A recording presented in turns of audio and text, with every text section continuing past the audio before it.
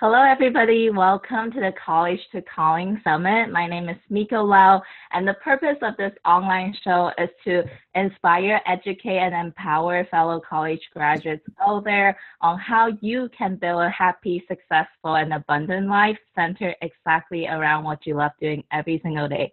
And today we have a super amazing guest here with us. His name is Ace Bowers, and Ace launched his career in the high-tech industry at Tibble as a QA engineer, and since then he has mastered his quality assurance skills by working at big companies such as Yahoo and Google's corporate headquarters.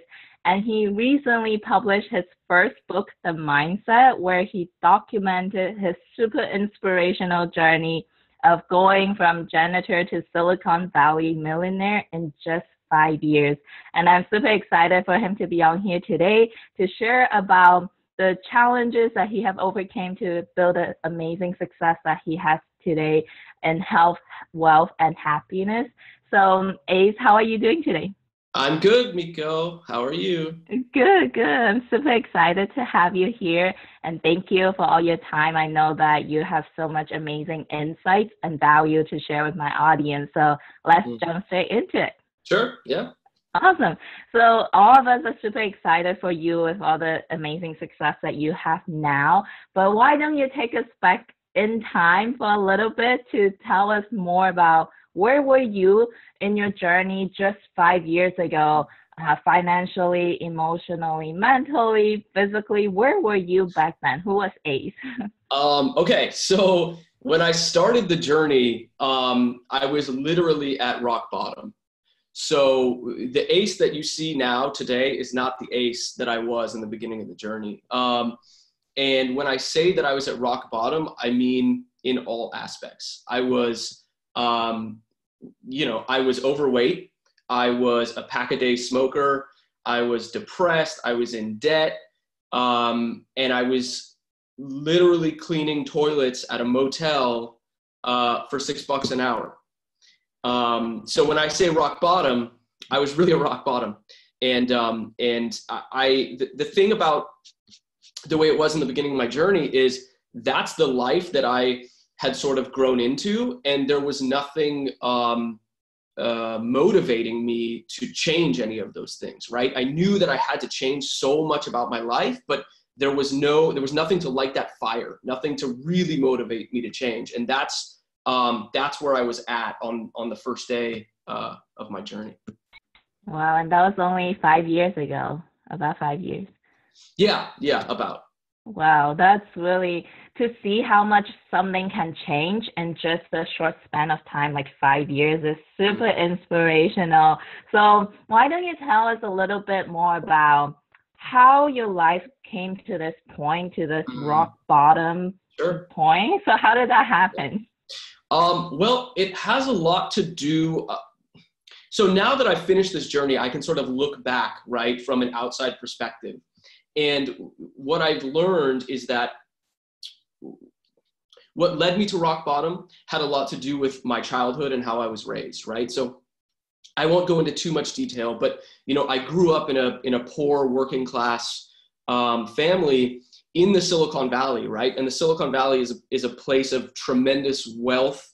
And there's a lot of, there's tech companies, there's money flowing in and out. Most of my friends growing up were very wealthy. They had happy families. And I grew up, like I said, pretty poor, right? So the memories I have from childhood is I remember, things like going to, between paydays, I would go to the pawn shop with my mom for her to pawn her wedding rings until payday, right? So we could pay like the PG&E bill or the gas and electric bill. And those are the kind of memories that I have, right? And, I also had an older brother who was in and out of prison. There was a lot of, alcohol and substance abuse in the house. And, so just the way I grew up sort of, changed my thinking and the way that I looked at the world. And what I've also realized about that is when people grow up in a household like that, it's very easy to repeat that cycle. as they grow up and as they have kids, to repeat the cycle, whatever it is, poverty, abuse, substance abuse, because that's what you think is normal, right? And so that's where I was. And so I grew up that way. And then when I was 18 or so, I was already getting myself into debt because I grew up in a family that didn't know how to manage money, right? So I was already starting to repeat that cycle, right? So I was the substance, right? So cigarettes, I was addicted to cigarettes. I had credit cards. I didn't make the payments. I never went to college. I still don't have a college degree. And so, the only job I could get is a minimum wage job, right? So I'm setting myself up based on my childhood to sort of repeat that cycle. Yeah, and the reason why I asked you this, because what really stood out to me from your book was that you said at age 22, you really had to make that decision. Am I going to continue this family cycle of poverty, or am I going to change this for the better? And I can really resonate with this because I also grew up from a family who came from a low income background, and we were immigrants from Hong Kong. And I did the whole path of like go to college, get good grades, only to realize like even after I have my UC Berkeley diploma, I'm still not getting that financial success that I would love to. And I find myself repeating the similar cycles too that I adopted from my parents. So how would you say, like, what were the steps that you personally taken to get out of that cycle, because it's not easy? So how did you do it? Well, so for me, it all came down to my mindset, right? And that's why I titled the book The Mindset, because once I had this mindset, I applied it to everything that I needed to change. So the weight loss, the smoking, getting out of debt, building wealth, getting myself into a good career. So I took that same mindset and applied it to everything. So for me, I mean, I'll back up a little bit. For me, the one thing that finally motivated me, and finally was, I refer to it as my why. So I finally had a why in life, right? Was when I found out that I was going to be a dad, because then I really had that decision to make, right? I'm going to have a son now, and do I want to continue the family cycle of poverty and all the other things? Do I want to pass this down and have him grow up like I grew up? And obviously I didn't, right? And so I had to then say, okay, how am I going to change all of these things, right? So now I have my motivation. How am I going to do it? And so when it came to finances, for example, I had to sort of take a look at where I was today, and then look at where I wanted to be, and then break that up into like bite-sized goals, right? And so that's sort of what I did for everything. Career-wise was the most challenging, I think, because like I said before, I didn't have a college degree, right? And so whether you have a college degree or not, I think in today's world, it's still going to be difficult, even with a degree. And I'm sure, Miko, it sounds like you're experiencing that for yourself. Yes. Yeah. So it's challenging. And what I had to do is I had to start at the very bottom, and I had to work my way up step by step, right? And I had to do things that that I didn't want to do. I had to do things that, I had to humble myself to do things and put in the extra work and put in the extra effort. And at a high level, that's what it took. And I mean, if you want to discuss more about the specific career stuff, yeah, we can totally do that. Yeah, I loved how you point out that the key was really to know where you want to be at the end goal, and then reverse engineer by step. Yeah. That's really powerful. So can you touch on, so what if our audience listening right now and they're also lacking that motivation, right?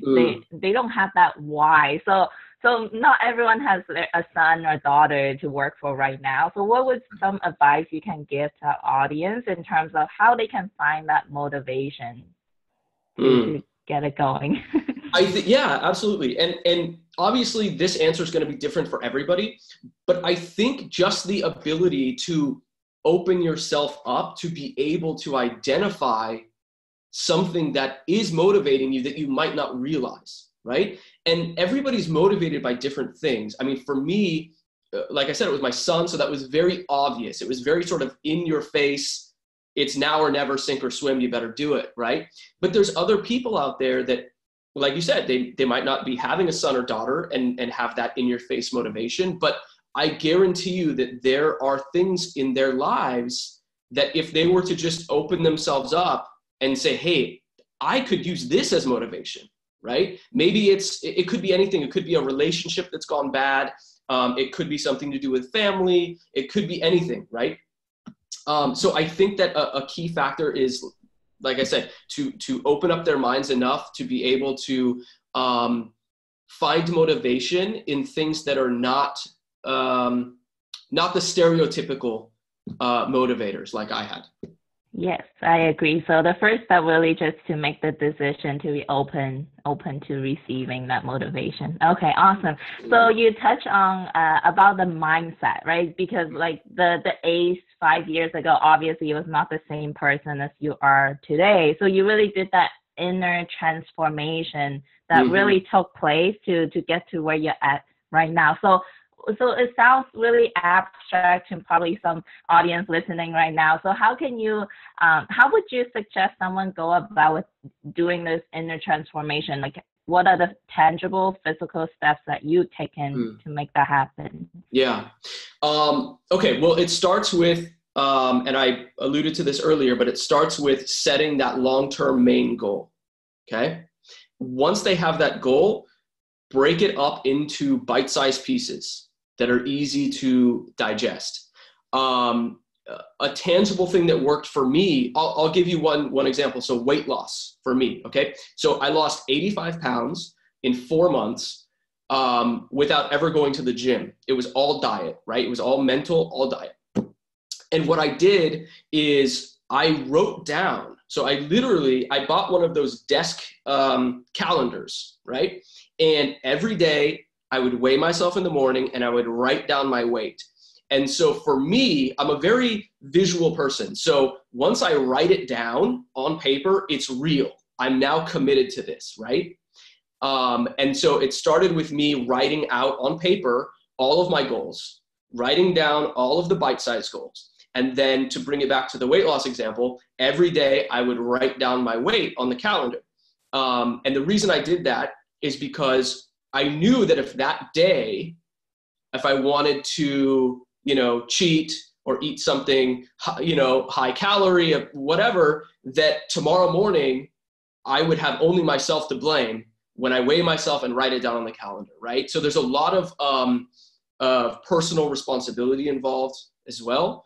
And that's something that I had to, talking about the internal emotional and mental change that I made, that was one thing that I had to sort of come to grips with or come to terms with, is that there were a lot of things that happened to me in my life and a lot of things that I experienced that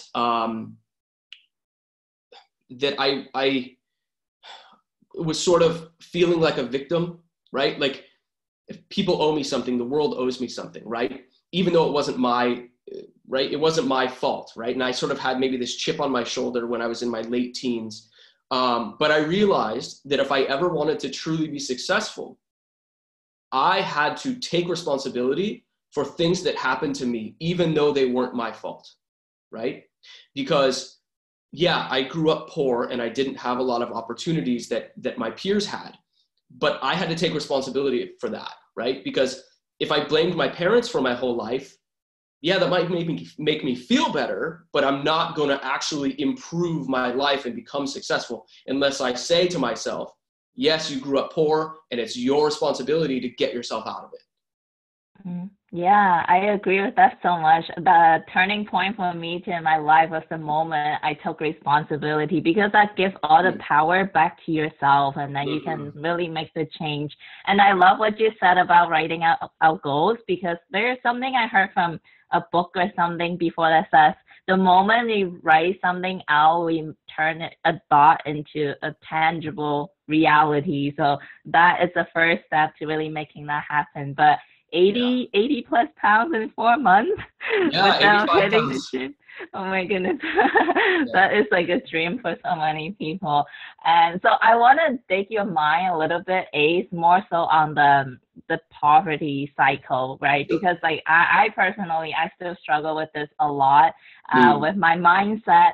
It's like what's most difficult for me, I would say, is like constant daily of battling like what I know now and what the subconscious programming that is still running on a right. daily moment to moment basis. So like how do you overcome that?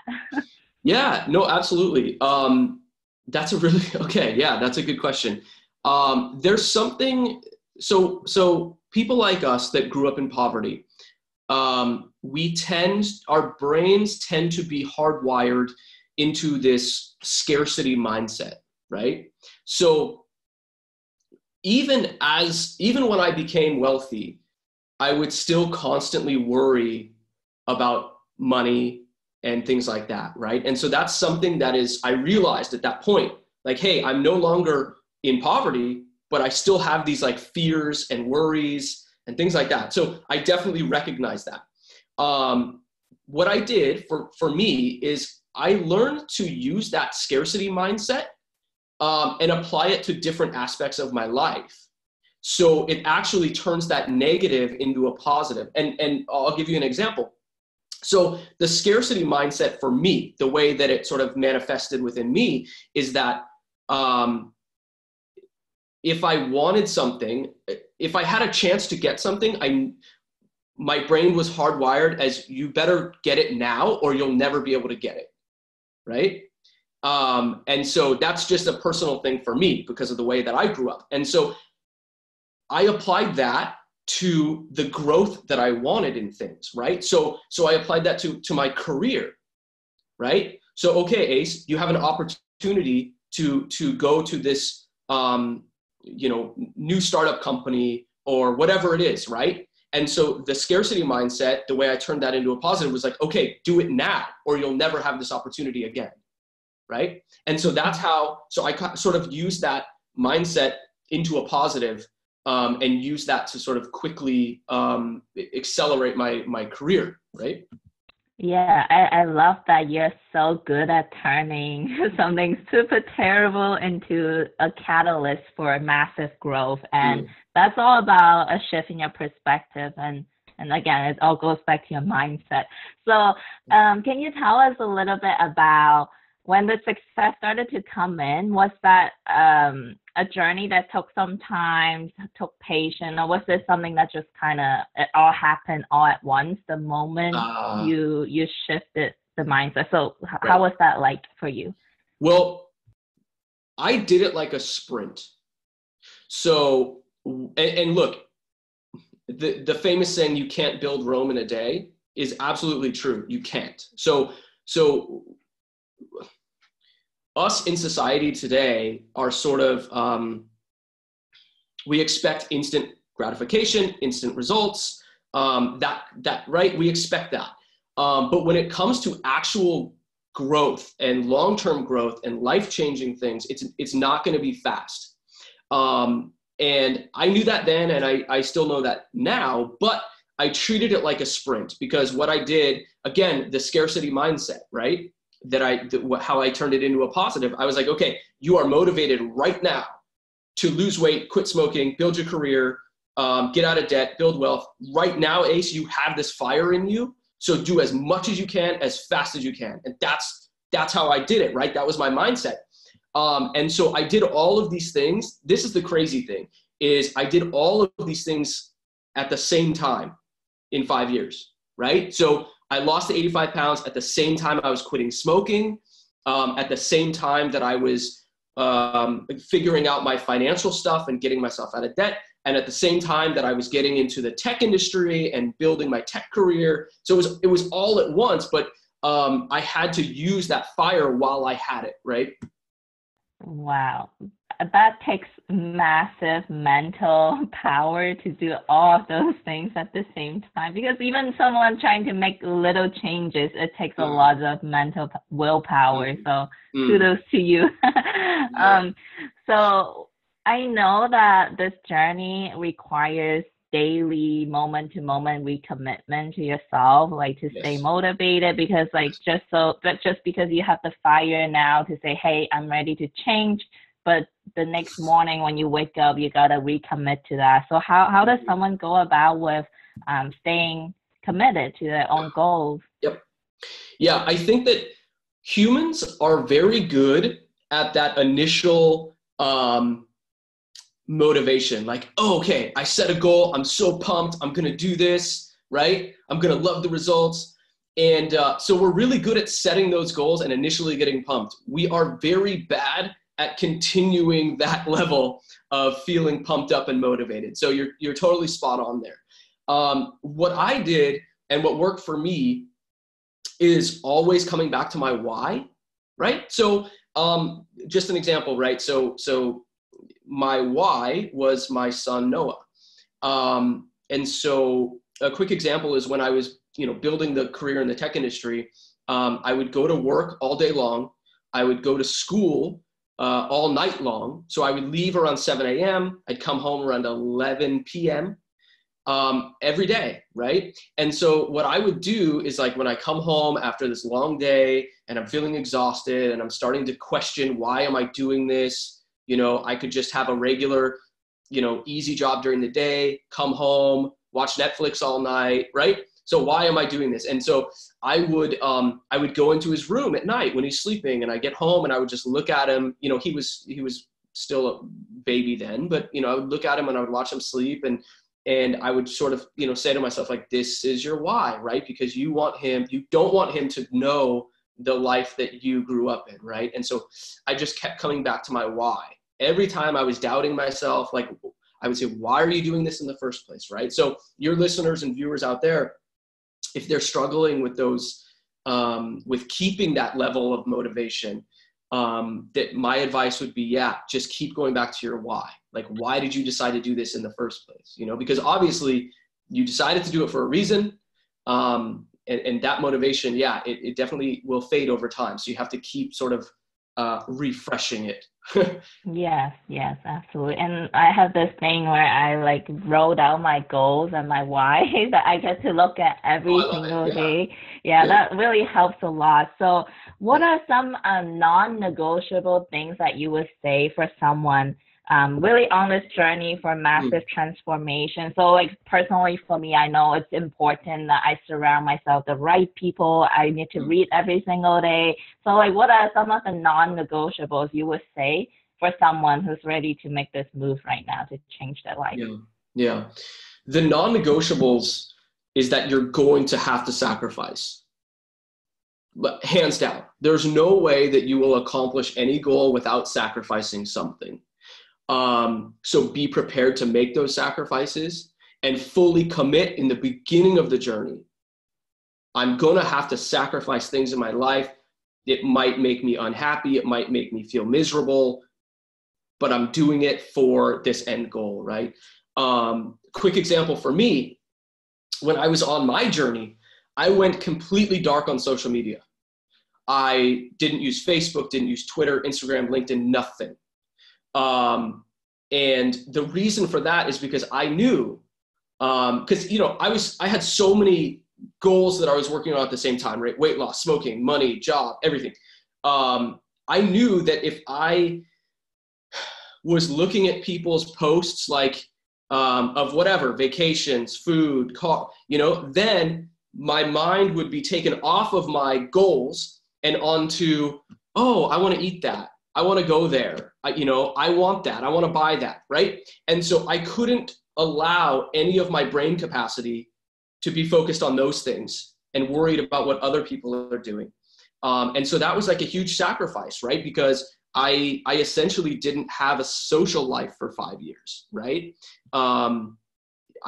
Every day was just work, school, working on my goals, everything. So I had zero social life, zero social media.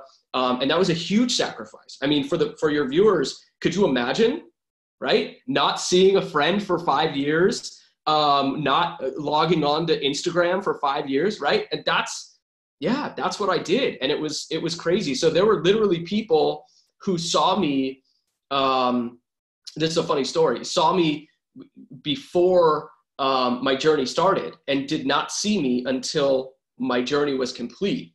And there were people that didn't even recognize me, right? Because I looked like a totally different person. I acted like a totally different person because I was a totally different person. So yeah, just to bring it back to answer your question, absolute sacrifice is the number one thing. They're going to have to sacrifice something. So just get ready for that right now and don't complain about it. Yeah, and I think, it's totally worth it now. Look at where you're at now, even just taking 5 years out of your life to really compound the work and really compound the results. And now you have the rest of your life living the way that you truly want to. So, Absolutely. So what's life for you like now that you have all these success? Like what is a daily life like for Ace? Wow. Like? Okay, that's a good question. Well, so every day, and this is something that's very different from when I was at the beginning of the journey. Every day I sort of have a plan for the day, right? So routine is super, super important. That's something that I learned, is a routine is very, very important to keep you structured mentally and emotionally. For folks that don't have routines, it's going to be very hard to accomplish any goals. So that's another thing that I want to really point out and emphasize, along with the sacrifice thing, is routine and structure is super, super important. So for me, these days, life is very different now. So I always have a plan for the day. I'm working now at my third startup in the Silicon Valley. I coach, Little League Baseball. I'm working on my second book already. The first book, I self-published The Mindset. And so I've been very sort of amazed by the success that it's had for a self-published book. And so that motivated me to start working on my second book. And so that's what I'm working on now.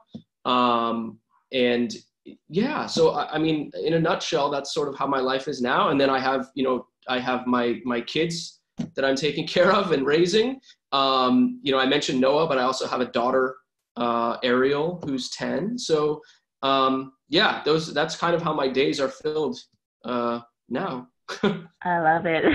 So I know my audience are probably really, really curious about this. You mentioned that you didn't go to college, right? But you're still able to build a super successful career in the tech industry. So how would you say, like, how does someone, I know it's all about presentation, how you believe in yourself. And so how do you really put yourself in that community where people will perceive you as like, you got what it takes to be at this? Right. Yeah, good question. Well, first of all, you're not entitled to anything, okay? Even if you have a college degree, it doesn't entitle you to anything. What I've noticed, because now I've been working in the tech industry for a decade, right? And so aside from the hard sciences, a degree is very good to sort of get your foot in the door. And then once you land that first job, then your success or failure is all upon you. It's all upon your work ethic. It's all upon, how you perform, how you interact with your teammates. And so there's a lot of variables that come into play once you're actually in a job or career. So for me, and I talk about this in my book, so I started out as a janitor at a motel. And for $6 an hour, right? Literally cleaning toilets. I mean, talk about rock bottom, right? So that's where I was. And then when I found out I was going to be a dad, I didn't want to be a janitor. And so I looked for what type of job can I get for someone that doesn't have any experience, doesn't have a college degree, but is a hard worker, right? So I found a job as a security guard. And so I was a security guard in a tech company, a security guard at TiVo, actually. And, you know, I'm a very social guy. So I talk to people and the people that work at the tech company at TiVo. And so I realized that there were some jobs, one of them being QA, that you can do in the tech industry that didn't require a college degree. So as long as you know how to do the job and you have the skills, then and experience, then you can do it, right? So I was able to go from security guard at TiVo to getting a job as it's called a manual tester. It's essentially the lowest rung on the ladder, okay? But I was thrilled to do it, right? So I wasn't too good for it. I didn't feel like I was entitled to more, nothing. I was like, I'll take this opportunity, right? The scarcity mindset. I'll take this opportunity and I'll do it, and I'll do it the best I can right now.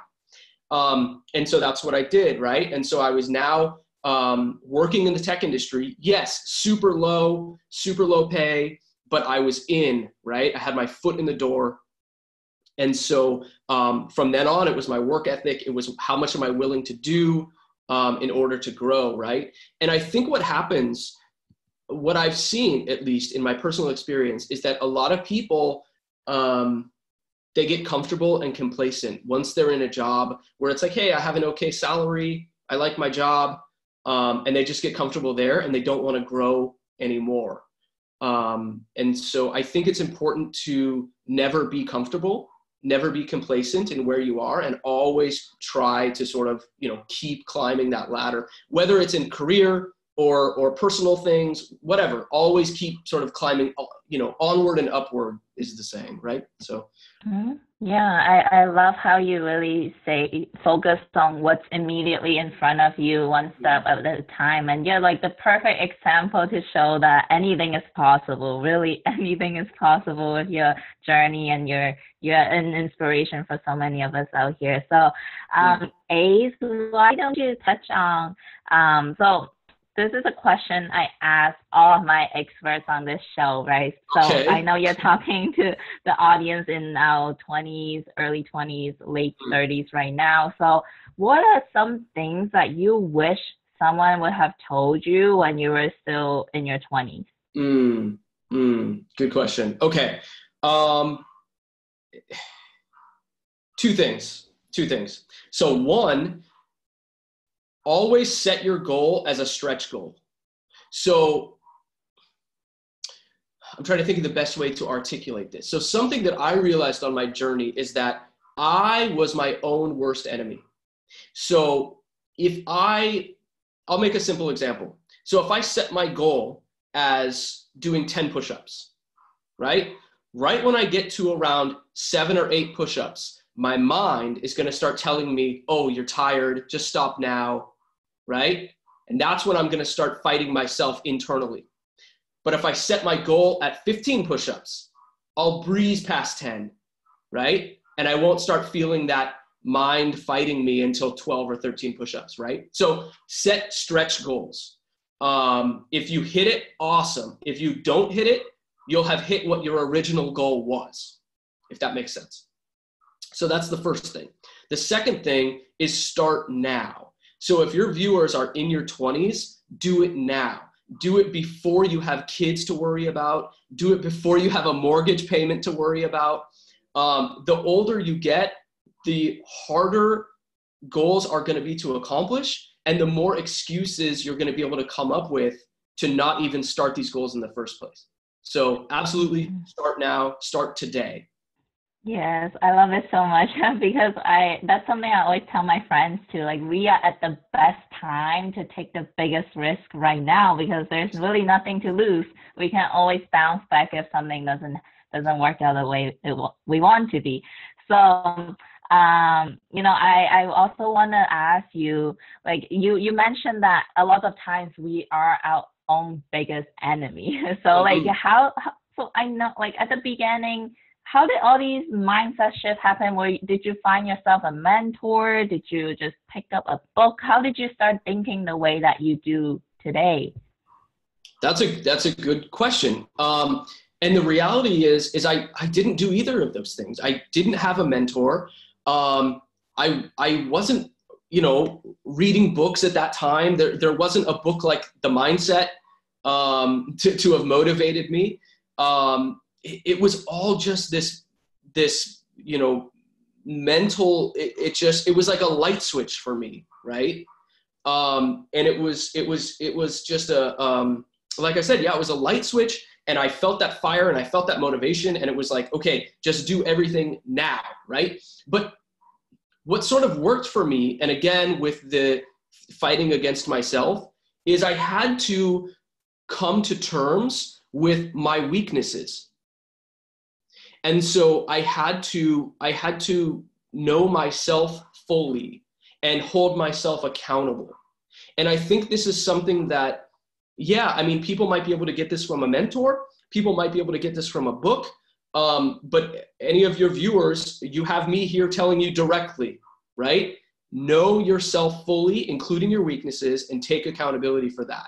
And so, and use that in order to accomplish the goal. Figure out how to use it. That's important, right? So for me personally, when I quit smoking, I had been a pack-a-day smoker for about 7 years, and I had tried to quit so many times in those 7 years, and I was never able to do it. And so the way I was finally able to quit is I had to lie to myself, because I knew my weakness. I knew that if I told myself I was quitting smoking, then every day, every minute of every day, I would be thinking about not smoking. And then it's sort of like a battle of wills against me and this addiction. And I knew I would fail, and I had to be accountable for that. And I had to know that that was my weakness and figure out how to, maneuver that. And so the way I was able to quit smoking is I lied to myself. I kept a pack of cigarettes in my car, in the glove box. And I told myself, Ace, you're not quitting smoking. You're just putting off that next cigarette, right? Just don't have it right now. Have it in like an hour. And then in an hour, I would make up another excuse, right? And I just kept that going and kept that going. And so, yeah, I mean, that's how I did it. Yeah, that's so powerful. But the amazing thing is that now with access to technology and people like you and the books that, for example, The Mindset, we have so much access to these amazing teachers and teachings in the palm of hand today. And so like, I want to tell my audience, like, if you guys are looking to get out, lose weight or get off addictions, overcome poverty, like Ace book is the go-to. Definitely, it's on Amazon. Make sure to check it out. So we're wrapping up this interview right now. Ace, it has been super amazing talking to you and hearing more about your journey. So I know you are also really passionate about helping people out there and really creating the life that they truly love and overcoming their own limitations. Yes. So I know you have prepared something special for our audience today. So can you tell us a little bit about the free gift that you're offering? Yeah, so I'm going to give your audience the first chapter of my ebook for free. Awesome. And so hopefully that they can read that and they can at least get a sense of where the book is going. And then also what I've done is on Amazon, I have the Mindset on Kindle Unlimited. So if they have a Kindle Unlimited subscription, they can read it for free. They don't need to buy the book. Because at this point, like you mentioned, my book is not out there for me to profit off of. I just want to get it into as many people's hands as possible, so they can find, motivation and truly see that if I could do it, anybody can do it. Yeah, you're so amazing, Ace. That's genuine intention really right there from your heart to serve people, and I really appreciate that. So how can our listeners find you online? I know they absolutely love you now after they heard your story. So if they want to continue to learn more from you, follow your footsteps, how can they find you online? So I have my website, acebowers.com. Okay. That's my blog. So I blog weekly. They can subscribe there. They can also find me on Twitter at @RealAceBowers. And the other thing on my blog is I have a contact form. So I always, when readers or fans contact me if they need advice, if they have questions. I happily answer. As long as I have the time, I will reply to your email. So they can go to my website, acebowers.com, fill out the contact form. And like I said, I'm happy to respond and try to help them out if I can. Awesome. Thank you so much, Ace. It has been super amazing talking to you on this interview.